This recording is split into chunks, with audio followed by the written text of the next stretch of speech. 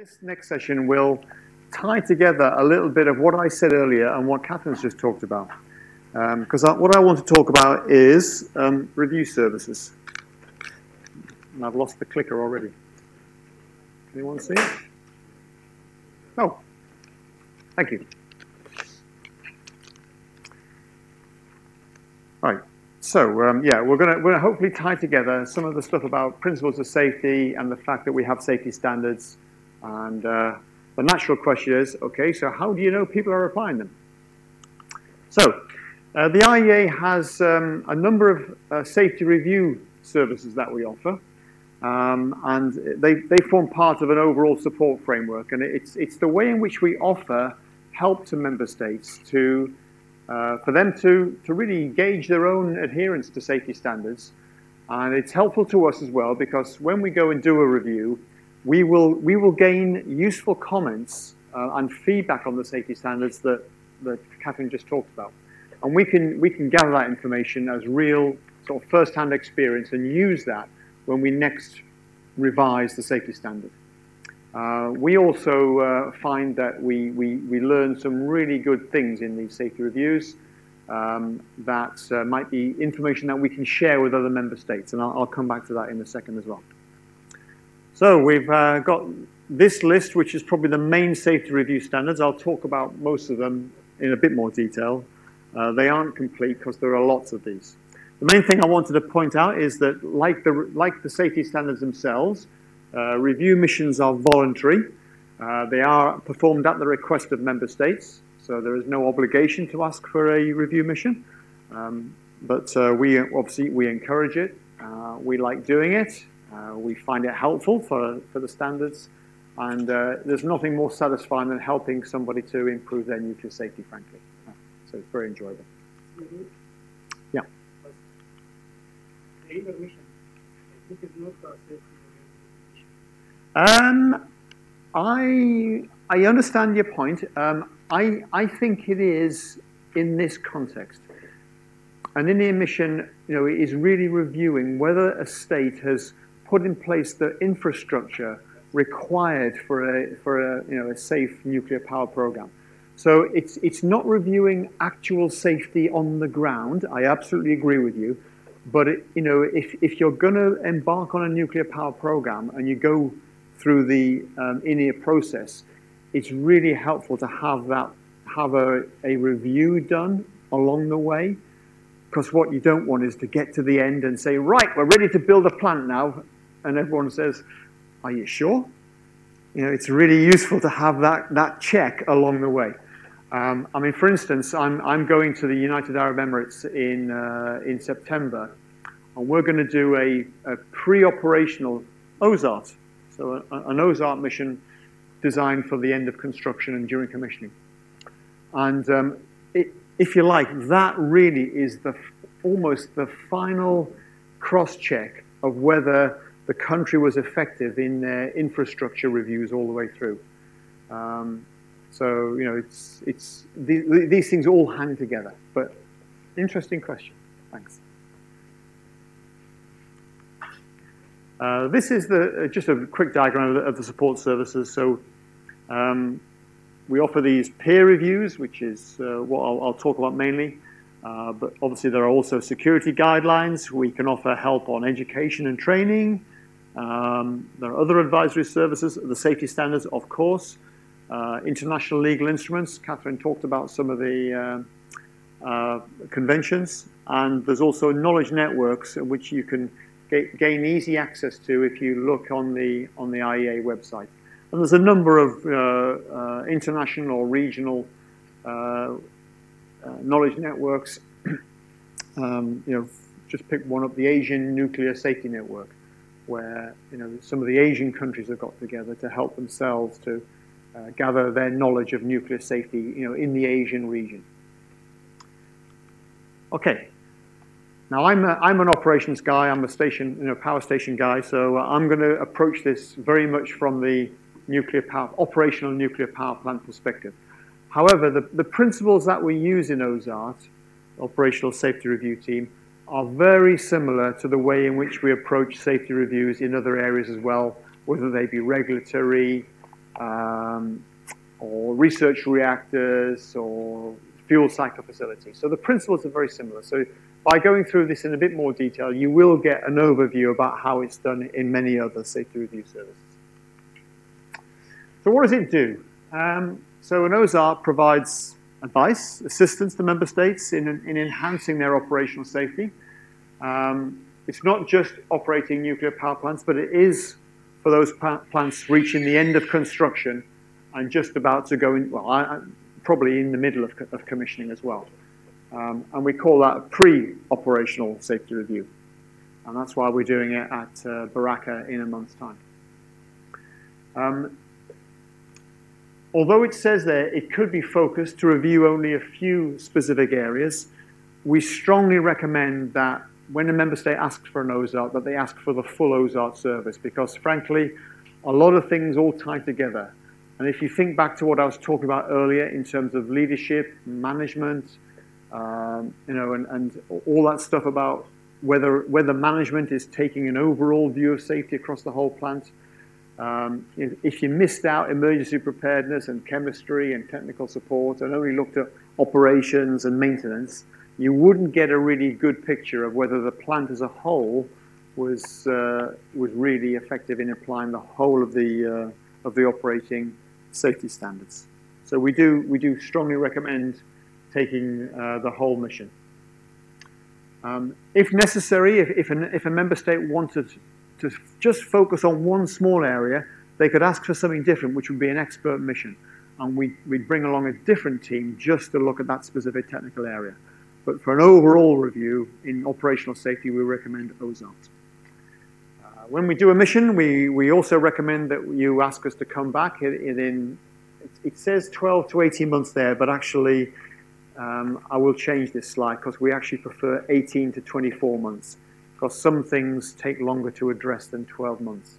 If we find an issue and give you advice on how to fix it, it can be quite challenging to fix that and see the results within 12 months.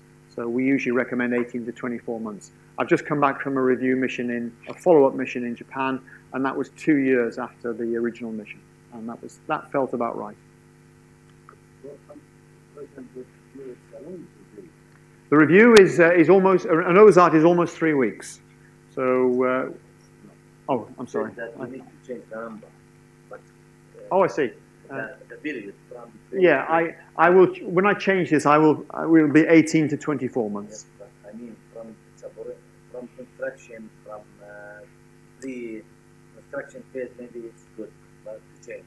But from operational point of view, if you have any remark or anything, it's a very long period to follow up after 24 months. Well, it's a very interesting point. Things vary. Some things you go to a plant and you'll see something simple like, guys, you don't really have good control over access to your radiation controlled area. And that's pretty easy to fix. You could probably fix that in a couple of weeks. But if you go there and you say, actually, you don't have a very good configuration management control system.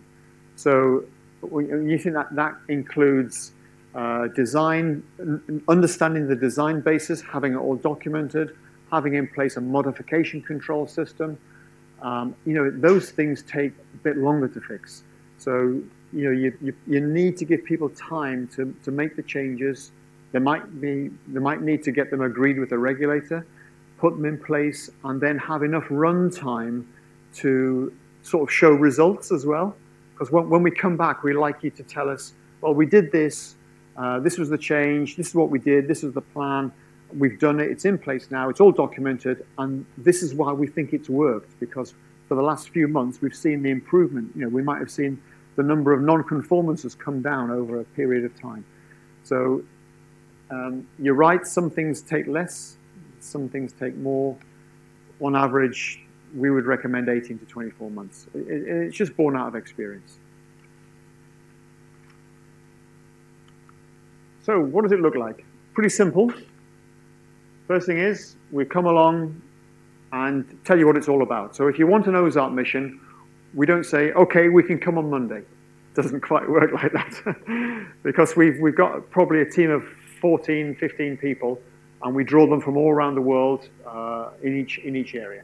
So the first thing we do is we come and tell you what it's all about, because there's a lot of work required at the plant. And actually, we do that usually about 12 months before the mission. And two people will come along. It's usually when we get the request, I will nominate a team leader and a deputy team leader, and they will come and they will meet the team on the plant.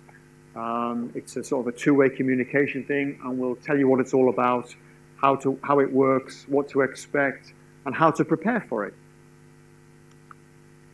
Next, the actual mission itself happens. Again, led by the IAEA, a team leader and a deputy team leader. I like to have another person from the IAEA there as well, because you never know what's going to happen. Someone gets ill, somebody has a family crisis and has to go home, so I actually like to send 3 people from the IAEA.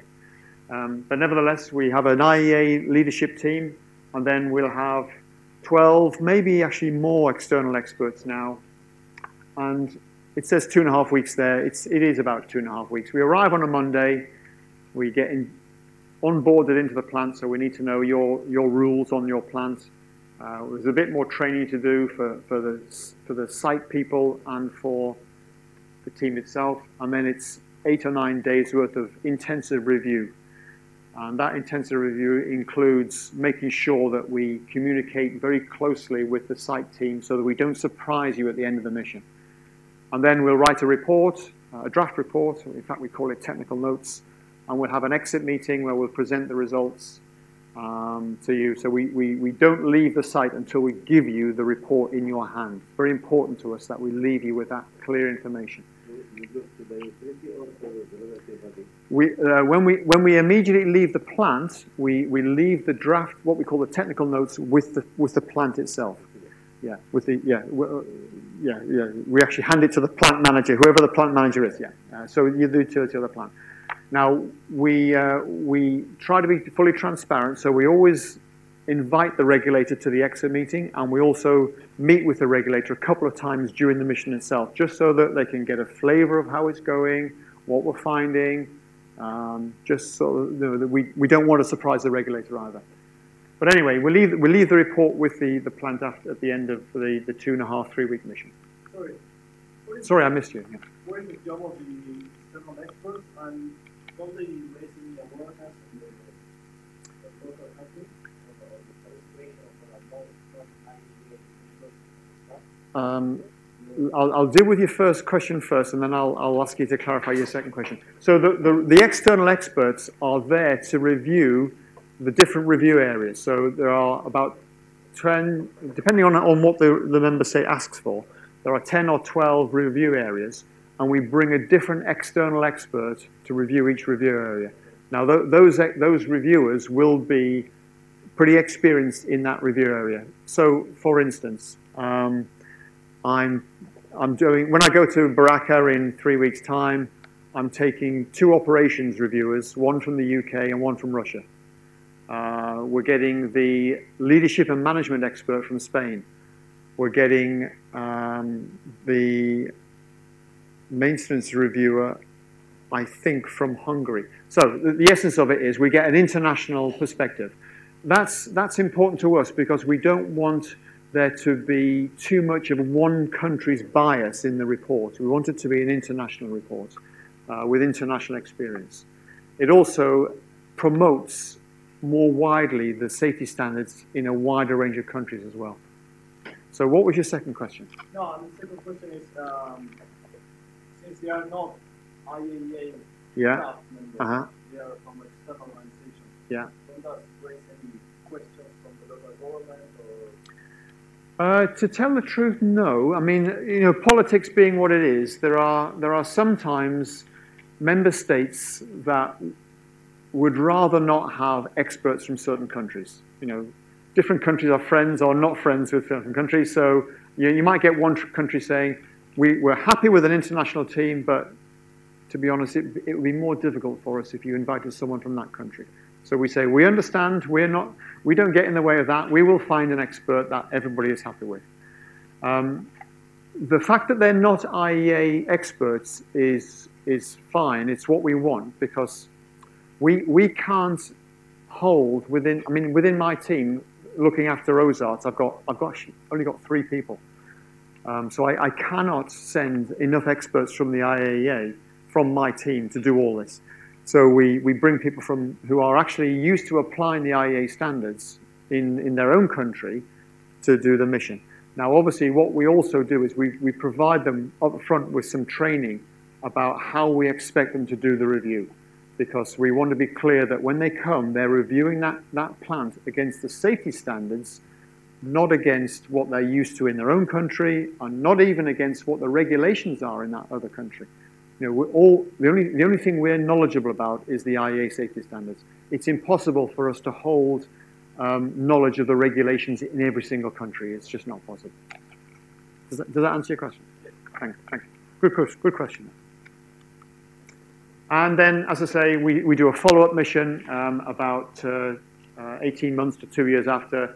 And again, I take 2 people. We take 2 people from the IAEA, and usually 2 or 3 of the original team, because you know, we're not reviewing the whole thing again. We're just reviewing the issues that we found, so we can get away with a smaller team.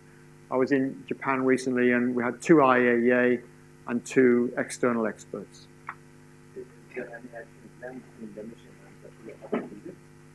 Action plan? It's for the plant to address the issues that were found and left with them. And So, there's a time to achieve what's the plan? well, they have discretion about when they ask us to come back. I mean, we ask them if they to put it in the 18-month to 2-year period, but you know, again, nuclear power stations being what they are, they may say, well, you know, we've got a major outage in that period, and we've got a lot of work to do. Could we either bring it forward or could we bring it back? And we're very flexible about that. You know, we understand that we have to accommodate their own work schedules. You know, we don't want to get in the way of that. So if they say, could we make it 26 months? We say, that's fine, no problem, you know. Is there any from your experience that the regulatory body interfere this period, like said no, not No, we don't get that. Not in my experience. I've only been with the AC 3 years, but you know, some of my team have been there quite a bit longer, and I've asked a similar question, and we don't tend to get regulatory interference or recommendations. They're usually very interested in the results, because of course they want to know, how does what we find compare with what they find as a regulator? So they're very interested in that, but they don't tend to get in the way of the timing of things. So these are the areas that we always want to review. So we call these the standard areas because really these ought to be addressed by every nuclear power plant. So leadership, training, operations, maintenance, tech support, operating experience, radiation protection, chemistry, emergency preparedness, accident management, and then human, technology, and organizational interactions, which together with the leadership and management is where we start to address those cultural issues that I was talking about this morning. So this is a fairly new module. And then we also offer some other optional areas depending on the plant itself. So for a plant at the beginning of its life, which is just about to be commissioned, we will come and do a pre-OSART, which adds to this the commissioning module. If a plant has been running a long time and is considering extending its operating license, to extend the license, we will look at long-term operation. So that's how are they preparing for long-term operation? Do they have all the things in place for that? If they are planning to shut down or within the next 4 to 5 years, we can also come and ask questions about, well, okay, so how are you preparing for decommissioning? What preparations are you in place? You know, you don't just turn the plant off, take the fuel out and leave it. There is still a residual hazard there that has to be addressed. And we can do a specific module on safety culture, which is in more detail. Or we can also, and we've done this one recently actually for the first time in a few years, we can look at how they're using probabilistic safety assessment to help them with their decision making on the plant. Probabilistic safety assessment is often used in the design phase, but it can also be used in the operational phase to help them to make decisions, especially when you're in an outage situation or when you're planning for an outage, when you're taking pieces of equipment out of service to maintain it, but you still need that equipment potentially to keep the plant cool and keep it safe. So, okay, the hazard goes down when you shut the plant down, but you're potentially infringing on the safety because you're taking plant out of service to fix it or to maintain it. So the probabilistic safety assessment can be very helpful there. How many have we done? Well, we are in the middle of one in the US right now, and that is the 195th in the series. So we do them all over the world. So everywhere there's a nuclear power plant. We haven't done an OSART on every single nuclear power plant, but we've probably covered all the countries and most of the plants by now. So 195. How does it work? Okay, so we really look at two different types of things. We look at what we call the program-based things, and that really is about, do you have the right systems in place, the right documentation, the right processes? And we can look at that, compare that with the standards. We can go and talk with people, see how they actually do it. And we'll gather the facts together about what we see. Other things, we'll go out and look in the field. So we'll go to the main control room and actually observe people doing manipulations on the plant control boards. So how do they manage reactivity? How do they manage a shutdown? How do they plan activities like maintenance? How will they do chemistry monitoring? And through those field observations, we'll also collect facts. And what we usually find is if there are gaps within the processes, you'll find gaps out in the field as well. It's almost self-evident. During commissioning, your role exactly to review the test for the commissioning, or? Commissioning is an interesting module because although we review commissioning during a pre-operational OSART, we don't actually have commissioning as an area of single expertise, because commissioning actually touches all sorts of different things. It obviously touches operations and management, but it also touches how maintenance has interacted with the construction teams to transfer the knowledge of the systems and what their requirements are. What most plants do is that they will put permanent station staff onto commissioning teams to understand how the plant works, get to understand its characteristics, and they will use that information when they're writing the maintenance strategies for the plant as well. It's the same with chemistry, it's the same with radiation protection. There are many tests during commissioning phase. Many tests? Yes. Yeah, oh, absolutely, yeah. So your role in that test, do you participate or observe? If there is a commissioning test in progress, we would go and we would observe it. And our interest actually is not just in the test itself, but it's in how the commissioning team, which is usually separate to the operation, to the main plant team. Our interest is also in how the commissioning team interfaces with the permanent station staff. So are they using this opportunity to get people to understand what happens when they start this plant up for the first time, or how the plant behaves when it's running for the very first time?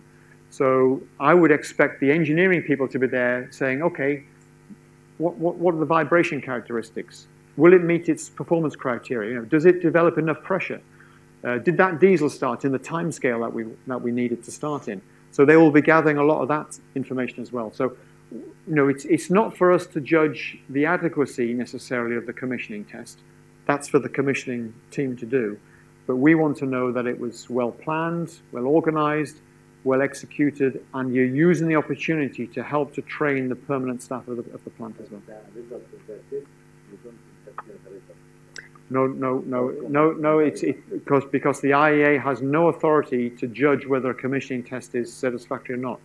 That is for the plant to judge, and if they have to convince the regulator that is because you might be commissioning a safety system or a non-safety system. If it's on a safety system, they would have to be able to provide evidence to the regulator that safety system met its safety mission. But if it's a commissioning test on a condensate pump, well, it's not safety related. You know, the regulator is not really interested in that. So we gather all these facts together, and the experts and the team leaders will then formulate an issue. So we're trying there to understand what we've seen, what does it mean, what is its safety impact. Okay, can we now write something that really describes this issue and makes some suggestion or recommendation to the plant on how to fix, on what needs fixing, not how to fix it, but what needs fixing. In the meantime, of course, we're working with the plant people, and we are always asking for them to make sure that we understand what we're seeing correctly. Because it's very important that we don't go off on a tangent and make a conclusion which is inaccurate because we just didn't understand how the process works. So we try to make sure we get good feedback from the counterparts and the whole team as well. Because you might have somebody who's an expert reviewer in maintenance, but that person might well have had a lot of experience also in commissioning or technical support. So we use the strength of the team in all these missions. Yeah. Suppose that the country, they don't come to the operator, don't have, they can't speak English. Uh-huh. So you will Yeah, that happens a lot. Yeah, so the mission is always conducted in English, but if the language of the member state isn't English, we arrange for interpreters to go there with them. So either the member state will provide the interpreters, or if necessary, we can find interpreters as well. So, you know, obviously when I was at Russia in a Russian plant 2 years ago, and the whole mission was done in English. But all of the interactions with the site people were done with interpreters. How do you ensure that the plant is It's accurate. understand what yeah. How you can ensure about that? To tell the truth, you have to take it on trust. You know, if we get into the situation, well, you know, if we have to take it on trust, because if you start to say to how do you say to somebody through an interpreter, I don't believe you. No, I don't know. It's just misunderstanding. Yes, no, you're quite right, and it's something that we are very aware of. It is a good question, because I've struggled with this as well. Sometimes you can ask a question through an interpreter, and you ask a very simple question, and the answer takes 5 minutes, and you think, wow, that was an easy question, but or the other way around is also very interesting, where you have a question about a complex issue, and then they say, no, it's okay. Think, well, I'm not sure if you really understood the significance of the question I was asking. So it does happen from time to time, and you just have to say to the interpreter, look, that was a very short answer, but I would appreciate more detail about this or this or this.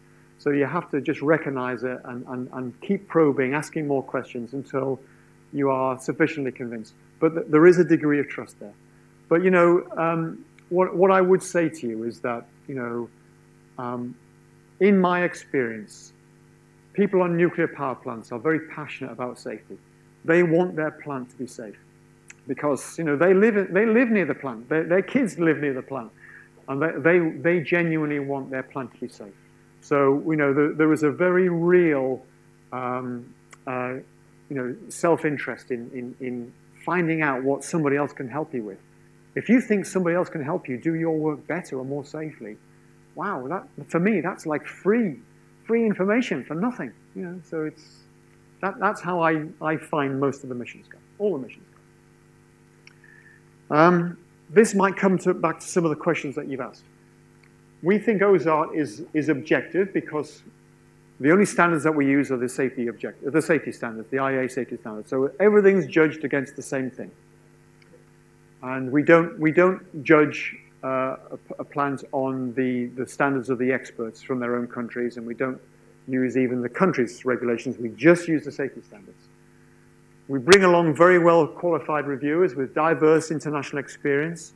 So we'll train them first in how to do a mission. And we might even take them as an observer on a mission before they do a real mission. And then we allow them to be a reviewer, and we try to keep hold of the good ones and ask them to come back and do reviews again. We have a standard scope, but we can customize it. The review itself is very transparent because we make sure that we always tell people what we see and ask them to tell us if it's accurate or not. And I, as a team leader, will have a daily meeting with the plant manager to say, look, this is what we're finding. We think it means this, but we're still gathering data. But you know, if you don't think we've got on this correct, please tell us, and we'll go back and look at it again. So we're very transparent about how we do this. We're very keen not to surprise the plant at the end. And it's also de-restricted. So our policy is that when the final report is published, it's restricted for 90 days for a plant or a member state to consider how they would respond if they had questions on this report from the general public or from people who don't like nuclear power. But our strong preference is that they allow us to de-restrict the report 90 days after it's issued. And I've never had anybody come back to us and say, no, we want this report to remain restricted. In the 3 years I've been doing it. And I'm only aware of one OSART report ever being requested to be kept restricted. And that's in 195 missions.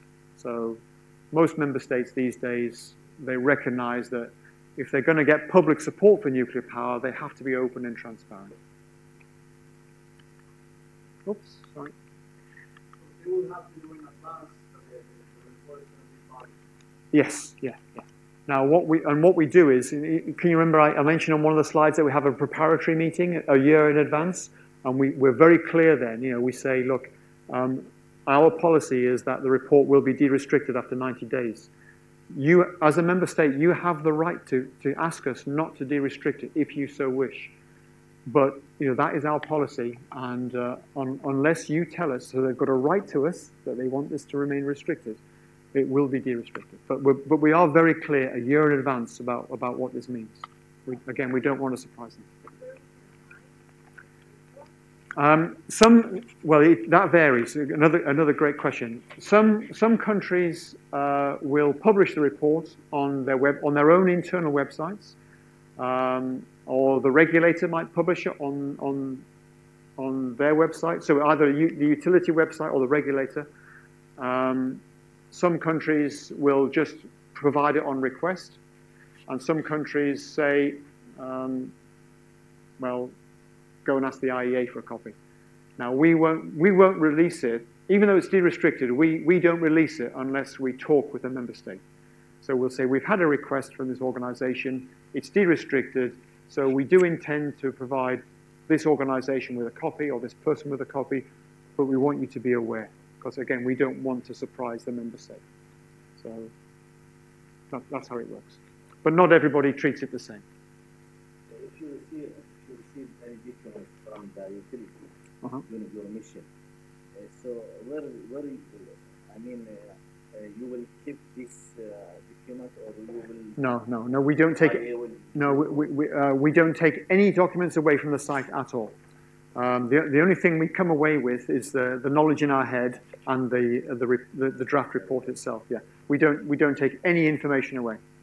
It's very important to us that our experts understand that. They all sign a confidentiality agreement before they come on the mission, which acknowledges that they are not allowed to take any material away from the plant at all during the mission or at the end, and they're also not allowed to discuss the mission even after. The only people who are allowed to discuss the mission are the IAEA and the member states. So the experts sign that confidentiality agreement. So some missions ask some documents before.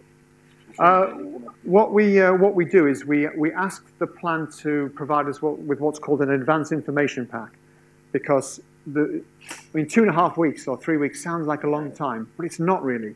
So we ask the plant to provide us with advance information on the plant structures, the management processes, what's gone wrong in the last 3 years, so events that they've had in the last 3 years. It's actually, the advanced information pack is sent to us electronically. We put it onto a secure website, and we only give the password to the secure website to the people who are coming on the mission. And once the mission's over, we take that password away, so you can't go back 5 years afterwards and get hold of the information.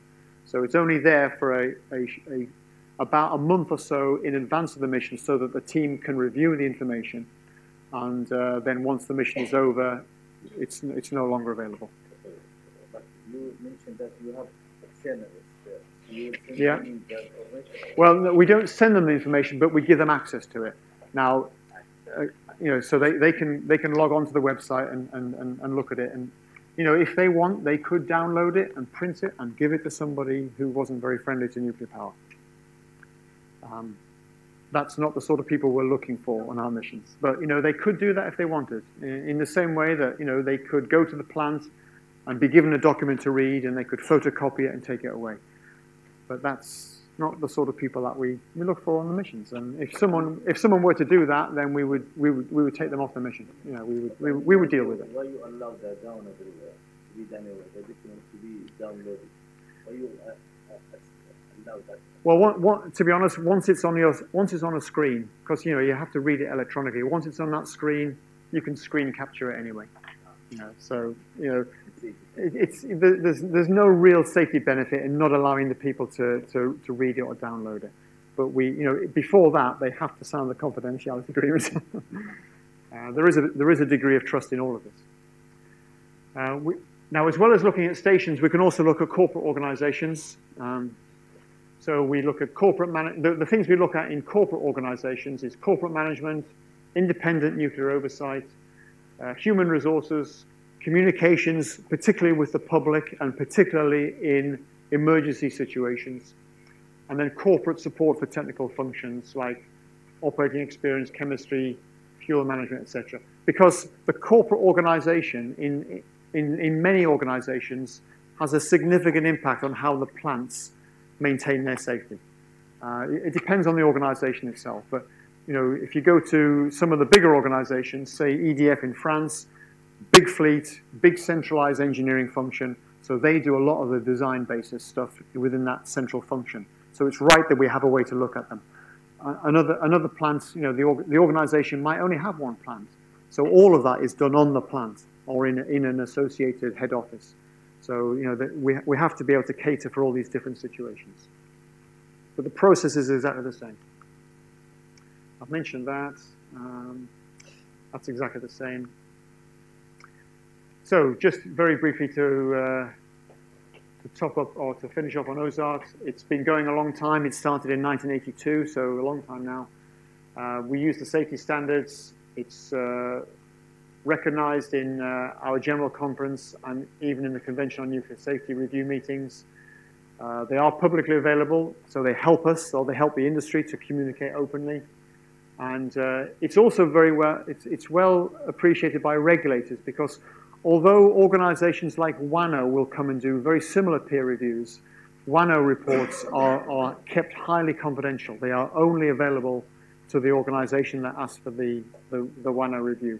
So the regulator officially never gets to see the WANO reports. I mean, they do to a degree, but officially never. So the fact that the OSART report is available to them is very helpful to the regulator.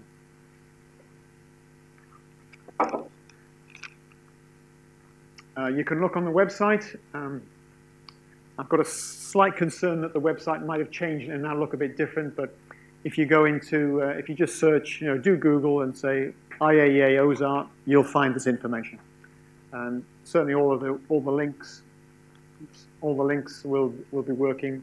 We use guidelines to help people to do the mission, and again, we make all these guidelines available to the plant in advance, so the plant actually knows all the questions we'll go and ask them. They know all the questions.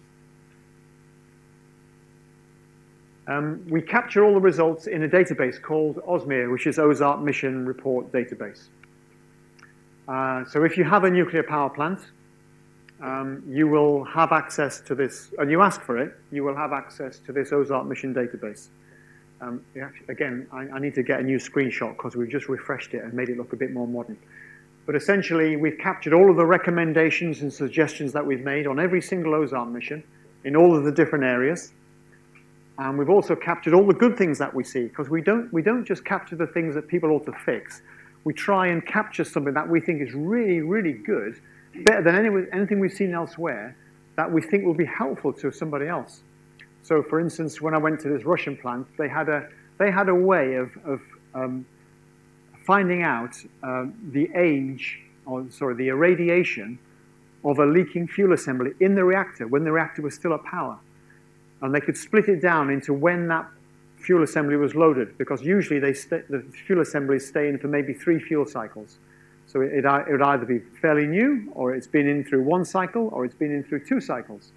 And when you want to find that leaking fuel assembly during an outage, it's very helpful to find it as quickly as possible. So by knowing if it's in the first batch, the second batch, or the third batch, it's very helpful. And we'd never seen that anywhere else, the way that they did it. So we made that available as a good practice for anybody else who runs that sort of reactor to be able to use. Yeah. Now around 300 recommendation. 3,000. Yeah. 3,000. Yeah, yeah. How many implemented? How many are? It's already implemented or actually? Well, we. I would like to say 3,000. And the truth is, it won't be all of them, because sometimes a recommendation might not be implemented because the plant does something different. They might modify the plant to take away a vulnerability, or they might do something else which changes the whole thing. I mean, say they had an organizational issue which we gave them a recommendation on, and they subsequently went through a whole reorganization of the company, which changed the way the plants operate. So the recommendation might no longer be valid. So we would withdraw that recommendation because something else has happened in the meantime. But I would say, the vast majority of the recommendations and suggestions are resolved. Now, they're not all resolved within 2 years, but when we go back for the follow-up mission, we review all the recommendations and suggestions, and we give them one of 3 statuses. We either say they are resolved, in which case you've fixed the problem, or you've made satisfactory progress in the time that you've had, because some things do take longer than 2 years. And if you've convinced us that, or convinced the experts that what you're doing is the right thing and it has a high probability of success, we'll say satisfactory progress, and it's for you to finish. Occasionally, we think, you've just not understood this issue, or you've not done something that's effective, and we have to say insufficient progress, and that does happen. But usually, our usual finding is that after 2 years, somewhere between 50 and 60% of the issues are resolved. Somewhere between 40 and maybe 50% are satisfactory progress, and occasionally you get 1 or 2 that are insufficient progress. But our average since we began OSART is over 90% are either resolved or satisfactory progress. And in the last 5 years or so, it's actually, the average is 95%. So people have got better and better at this, which is pretty much what you expect. So that was OSART. Now, a lot of the same review principles apply to other missions, so I won't go into these other ones in as much detail. The same principles of how you do the review, how you write the report, how you present the report, it's all very, very similar. Yeah? I understood that OSART the review is applicable for any nuclear facility, right? No, actually, OSART is nuclear power plants. Only nuclear power plants. But I will cover other things when I talk about other things, because there are other missions. Yeah. We'll cover that in just a few moments. Yeah. Now, so this one, this is probably the other review service that gets the most requests. It's a review of regulatory aspects in a country. So it's Integrated Regulatory Review Service. It's pretty much what you expect from the title. It looks at the national regulatory infrastructure and compares that with what we recommend in the safety standards. It helps us and the regulator in that country to learn about the different approaches of the organization and the different practices of different national regulators, because again, we bring expert regulators from all the different countries, or many different countries. It also, as I said earlier, it helps us to get feedback on the application of the safety standards and whether it's actually helping countries to provide a safe level of regulation. And again, we have follow-up missions, and again, the recommendation is around 2 years. We often find it's a bit longer than 2 years in regulatory space, but that's just the way it goes. So what does IRRS look at? So it looks at responsibilities and functions of the government, the global regime for regulation, looks at the actual regulatory body in the country, what its responsibilities are, how it works as an organization, and then we look at the more technical things from a regulation perspective. So how do they authorize activities to happen? How do they review plants, and how do they review safety cases? How do they inspect a nuclear plant? How do they enforce actions when they're not happy?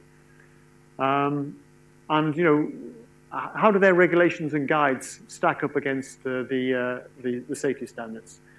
And of course, usually they also require to regulate emergency preparedness and response. So we look at that as well, and we look at interfaces with security. So those are the technical things that the IRS looks at from a regulatory perspective. But the techniques for doing it are all much the same in the fact that we will look at documentation and processes. We will go and talk with regulators in the regulatory office, potentially also at the plants as well. Again, there are guidelines, so there are no secrets to how we do this. These guidelines are all publicly available. It was revised only 4 years ago, but it's actually being revised again. So there's a new version due out soon. So this helps regulators in the country to prepare for the mission. So it's proven very effective, gets very good feedback from regulators where we go. We recommend that regulators invite it regularly. And we have been we're on a second round now with a couple of countries. I think the UK has invited a second round of IRS. It's a fairly mature process now. It's not been running as long as OSART, but I think it's been running about 15 years.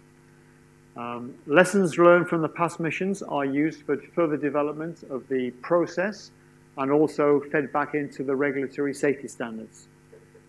And obviously we encourage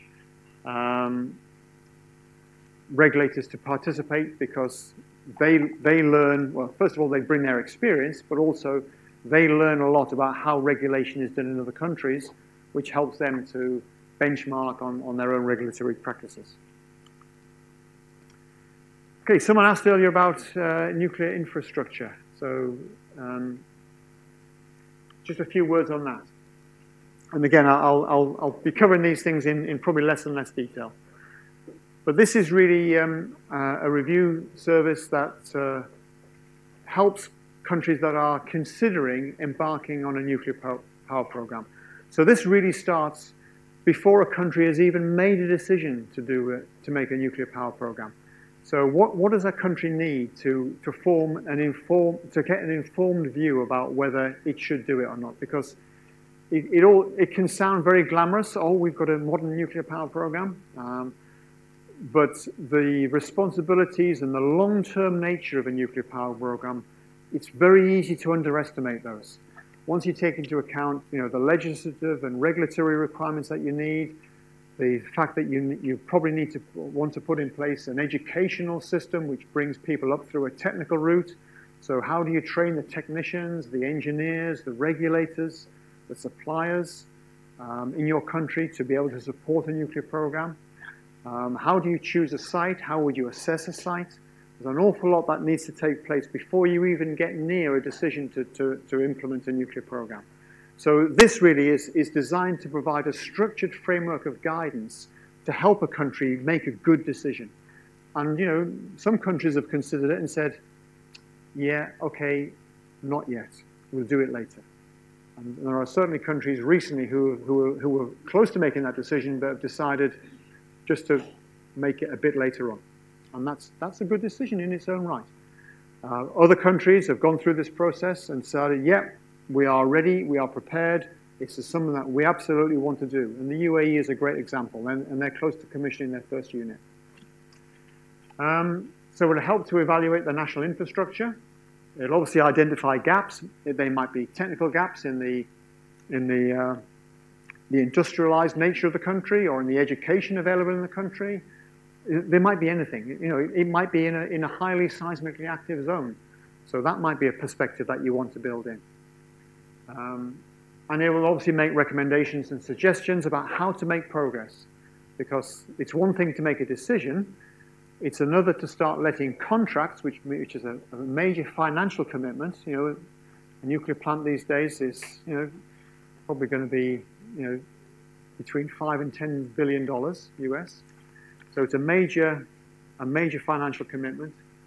And then, you know, actually being ready to construct and commission the first unit. So it's in 3 stages. We have some guidance on this, and this is slightly different to some of the other missions I'll review missions I'll talk about, because this one is actually run out of our nuclear energy department, not our nuclear safety department. But here we have the milestones in development of a national infrastructure for nuclear power, and we've got evaluation of the status of the national nuclear infrastructure. And again, as usual, we've got guidance on how to prepare for and how we conduct these INIR missions. So all the information is freely available. There are 19 topics that are addressed in the mission. And again, as you'd expect, it starts from the national position. You know, how is the country set up for the decision to go on a nuclear power program? And of course, then it starts going through the legislation, the safeguards, the regulations, and then gets into other things like developing human resources, so your education and training perspectives, down into other things like the site. Stakeholders, very important. If you haven't got a nuclear program, it's all new for people. People will, when you say to people, what do you think about nuclear? What's the first word that comes into your head? It's usually Fukushima or Chernobyl. So you have to have stakeholders involved. Environmental protection, the fuel cycle, what will you do with the waste that comes from the nuclear program? And how, you know, all the other things down into the details of, you know, how will you procure the equipment? Some countries might not be willing to sell you stuff. They may think it's their own intellectual property. So will you procure it internal to the country? All sorts of things to think about. Okay, other review services. I mentioned earlier that we look at long-term operation in OSART, and we do. But we actually also have a more in-depth review of long-term operation as well, which we call SALTO, or Safe Long-Term Operation. And although OSART will give you a very good overview of your preparations for long-term operation, a SALTO mission will actually concentrate on that one area and allow you to really look at whether you have the right management process in place, and it will then dive down into the specific issues of the civil structures on the plant, the electrical and instrumentation type issues, and the mechanical plant issues. And it will look at all of the aging management programs you've got in place, how you assess degradation of these components and structures. And it will also go back into the human side and about how you address the knowledge management part of long-term operation. Because as I said earlier, usually on a nuclear plant lasts for 40 years, and you get people like me who joined it as young people, and you go through the entire program, and just at the time the plant's going into long-term operation, people like me are thinking, you know, it's about time I retired. So how do you hand the knowledge of people like me onto the next generation of people who you want to keep your plant safe? Very important, absolutely crucial. Of course, yeah, we'll identify issues and give you some idea of what we think we need to fix.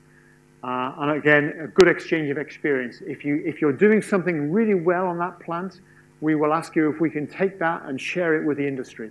And we're just creating another database that will help us to do that. But also, you know, the experts who come and help you with the assessment, they will also take back that information to their own plants, and that will help them to do that work better as well. So we look at the organization, the licensing basis. We look at what you need to do up front. In other words, have you got good maintenance programs already? Have you got surveillance programs already? Have you got your equipment qualification program in place? And then we look at the programs in the 3 main areas, and then we look at the human resources and knowledge management issues. Then we start to look at other nuclear facilities. So OSART, we dealt with operational or commissioning, operating commissioning nuclear power plants, but we also look at fuel cycle facilities. And I apologize for the abbreviations. It makes me cringe, but we had to give them all a different name. So this is the safety evaluation of fuel cycle facilities. So, and they themselves can be very varied because they could be fuel cycle facilities in the construction and fabrication of new fuel, or it could be how you deal with spent fuel once it's taken out of the reactor. Or it could be with the waste that arises from plutonium reprocessing.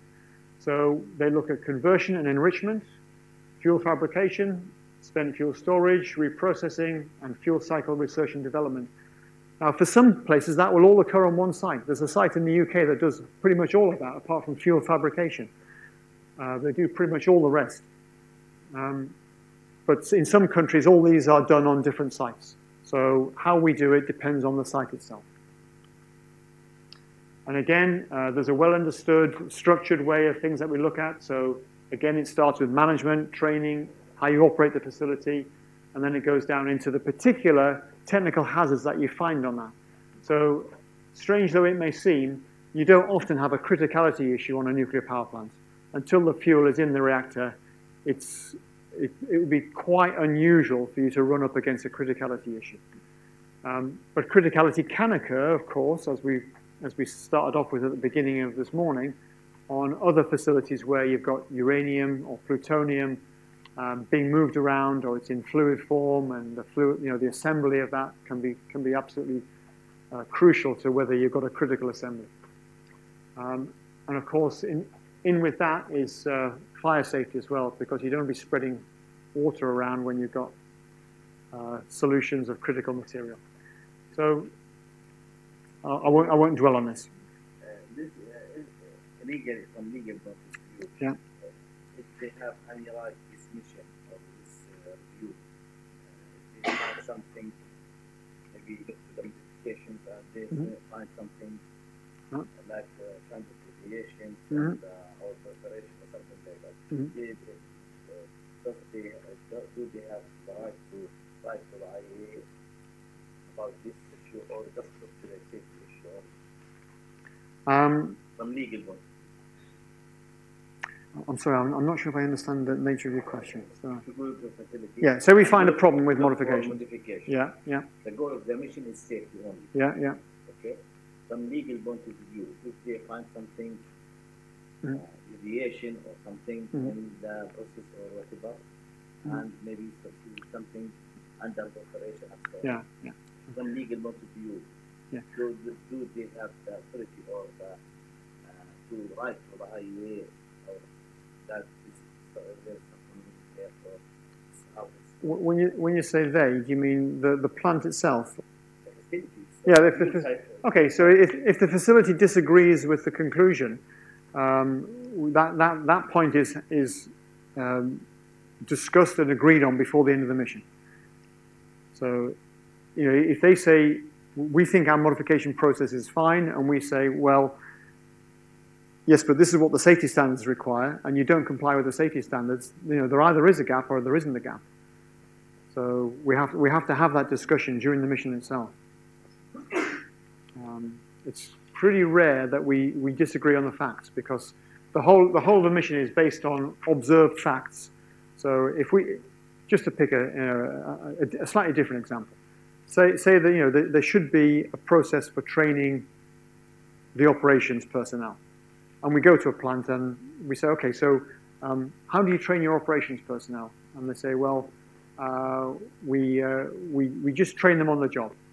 And we say, well, the safety standard requires formal classroom training and technical training. What do you do in that area? And if they say, well, we don't do that because we rely on university training. Say, okay, well, that's different to what the safety standard says. So you either accept the fact that there's a difference or not. And I've never personally come across a situation where we've said this is what the safety standard says, and there's a gap, and the plant say no, there isn't a gap. Yeah. And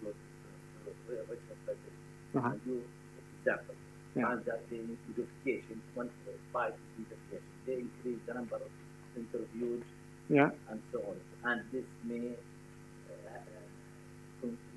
the mission conclude that there is something wrong from preparation point of view. Okay. Does the mission have the right to say that, or it's only focused on safety issues? I mean, certainly in terms of proliferation, we wouldn't get anywhere near that, and yeah, because the only people who would look at that would be our safeguards people in the agency. So, and you know, that's a fairly closely guarded activity. So I don't know anything about it, and I'm not even allowed on the floor of the building where that all happens. So in terms of proliferation, that will be dealt with from a completely different set of security and safeguard standards. There's not much that we do in illegal. I'm trying to get to your concern over this modifications thing. We don't look at the safety of individual modifications. We look at whether the plant has a process that will deliver safe modifications. But we don't say, I want to look at your modification on the safety system X and tell you whether we think that is safe or not. You can't do that in 2 weeks. You just can't do it. So we're looking at whether they are doing things in the right way. Yeah, they are responsible for safety, and they're accountable to the regulator for making sure that they comply with the member states' regulations. So we don't go in and say, this modification is unsafe. If we're walking around the plant and we see somebody working at height without proper protection for working at height, we would say to the person with us, we think that's unsafe. We think you should stop it. So we wouldn't allow things to just go on that we thought were unsafe, but we have no authority on the plant itself. You know, we would say, my first question would be, do you think that is safe? And I'm hoping that they would reach the same conclusion I would. Moving on, we also are able to do some help in the area of design assessment. Again, this is when you think about design as a whole, it's a very, very wide range of things. So a lot of different activities. So there's design safety, so design evaluation for licensing purposes, safety analysis, either deterministic or probabilistic through the plant life. So if people want us to review whether their probabilistic safety assessment is accurate or complete, we could go and help them to do that. We could look at their severe accident management program. Obviously, much more interest in that nowadays. Or we could look at specific topics, say in their 10-yearly periodic safety review, which quite a few member states do, although not all. Site and external events design tends to be mainly up in advance of constructing a plant. So this is all about how you select a site for a nuclear power plant and how you assess it against its requirements in terms of seismic vulnerability. Is it an area subject to floods? Is it in a tornado region? Does it have sandstorms?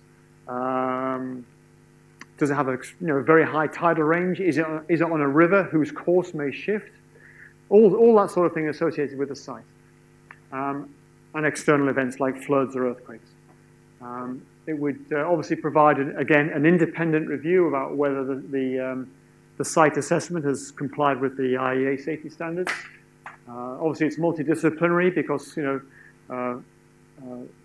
seismic factors are very different to geographical factors like extremes of weather or vulnerability to tornadoes, etc. And we've done a lot of these, but they tended to have been more focused on specific areas. Anyway, we are able to offer this service. Someone mentioned, I think it was you who mentioned, okay, is it just operational power plants? No, it's operational and commissioning power plants. It's also fuel cycle facilities and also research reactors as well. So this tends to follow the same principles as OSART, but a research reactor operates quite differently to an operating power plant. Obviously, we look at the things that are applicable to research reactors. I'm not a research reactor man myself, so I'm not as knowledgeable about this. But the same sorts of things: safety analysis, operating limits, regulatory supervision, aging management, radiation protection, and I think criticality will come into this as well. Again, same sort of principle. Main mission followed 12 to 18 months later by a follow-up mission. Oops. And if a plant is ready to be constructed, again, we can also offer a service. Okay, are you ready to actually start construction now? So fairly specialized review service, but again, there are guidelines which, if nothing else, act as a really good source of information for self-assessments. And then there's some other stuff as well. Again, I'm already out of time, but I would just mention them. We can look at emergency preparedness, which I think Catherine mentioned earlier, education and training, occupational radiation protection advisory stuff, and then these other things recognize the fact that the IAEA doesn't just deal in nuclear power; it also deals with other applications of radiation, for instance, in medical use, industrial use, in crops, insect control, and wherever you've got, the use of radiation in those areas, radiation protection for people involved in that work is also important. And again, transport safety, and Catherine mentioned how far back transport safety goes in the IAEA's history. So again, we can offer that. So the tagline there, we cover an awful lot more just than nuclear power related issues. So, just a very quick summary. We aim to improve nuclear safety by helping member states to enhance their own capacity to evaluate safety within their own boundaries and do good comprehensive self-assessments. We support regulators and operators in developing and applying nuclear safety skills, because when people come on our missions, they do pick up useful skills that they can then apply when they go back to their own plants. It's what we really, it's one of the important things for us, that we broaden the knowledge across the whole industry.